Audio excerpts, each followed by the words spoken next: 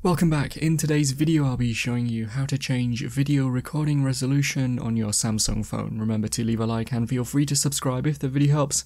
Let's get into the method.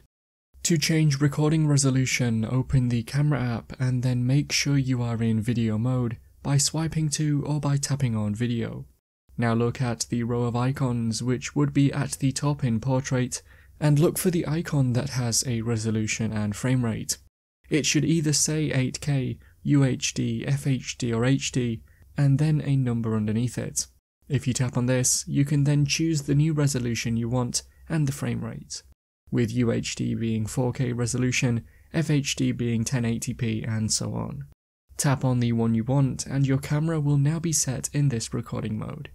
That's how to change video recording resolution on your Samsung phone.